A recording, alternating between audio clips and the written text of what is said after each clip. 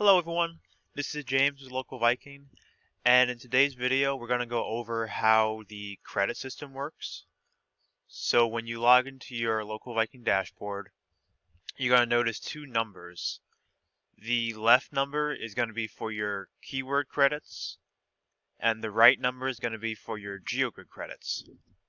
So first let's talk about keyword credits. If you click on any of your listings, and you scroll down under the Details tab, you're going to find a section called Keywords.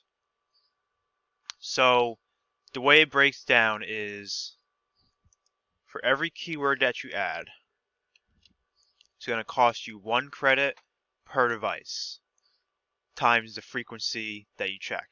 So if you do one keyword and if you check local desktop and organic mobile, that's going to be a total of 2 credits times, let's say, every 48 hours, and let's assume a 30 day in a month.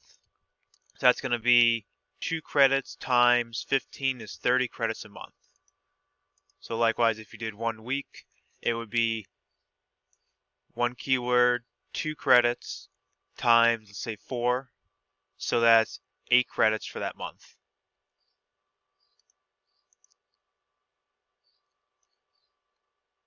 So next, let's talk about the Geo Grid credits.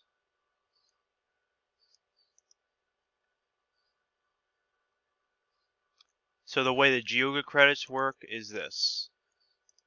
You set up scan.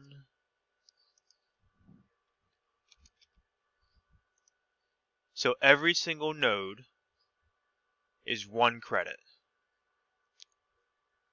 So if we were to run this scan right now, it would cost 9 credits. Now, if this was a scheduled GeoGrid, so this right now we're on the live GeoGrid, so you can do GeoGrids on demand. But if you do a scheduled GeoGrid,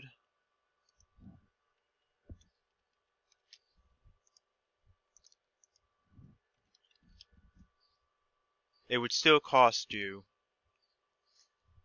1 credit a node, so 9 credits for this GeoGrid times the number of times checked in the month.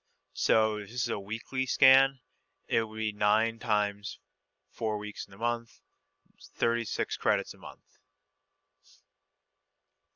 Likewise, if you were to up the scans, the size of the scan, see, this is 9 by 9, so this is going to be 81 credits times the frequency. So if you did it 81 times 4 is 324 credits a month. The distance between the nodes does not matter for credit costs. It's just going off how many nodes times how often it's checked.